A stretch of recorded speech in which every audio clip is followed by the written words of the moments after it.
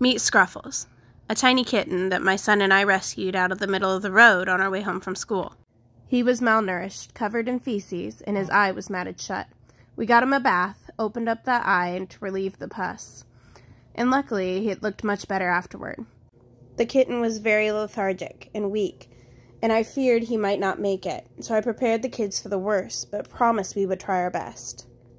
The vet placed him at about 4 weeks old and confirmed that he was malnourished and had an upper respiratory infection. He prescribed us a steroid and an antibiotic. He also said that there was some sort of trauma that happened at some point to his head, but wasn't sure exactly what. For a while we thought something might be wrong with his vision, but as he grew stronger, we confirmed that this was not the case. But something with Scruffles still seemed off, and I couldn't quite pinpoint it.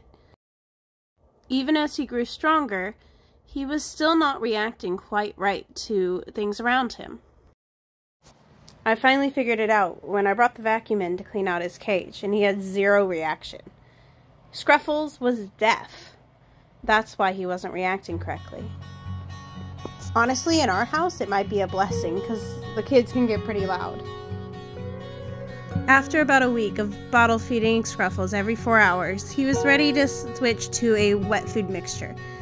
And he was growing pretty well. And he bit off the nipple to his bottle, so that helped.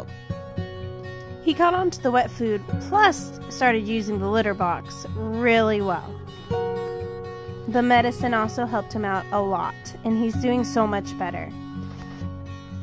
He can be a bit wobbly still sometimes, but overall has become very playful and a bit more confident in the house. His hearing disability hasn't seemed to faze him much, and he gets around just fine. I do have to remind the kids, though, not to sneak up behind him and pet him, because it might scare him when he can't hear them coming. He's becoming increasingly feisty, and I call him our little tiger cub now. But he also loves cuddles and is super fun to play with. And a little hypnosis makes him tired? I don't know what that is. He's awful cute, though. My son named him Scruffles within the first few seconds of him being in the car after we found him on the road. And at the time, I didn't question it, especially because we weren't sure if he was going to make it.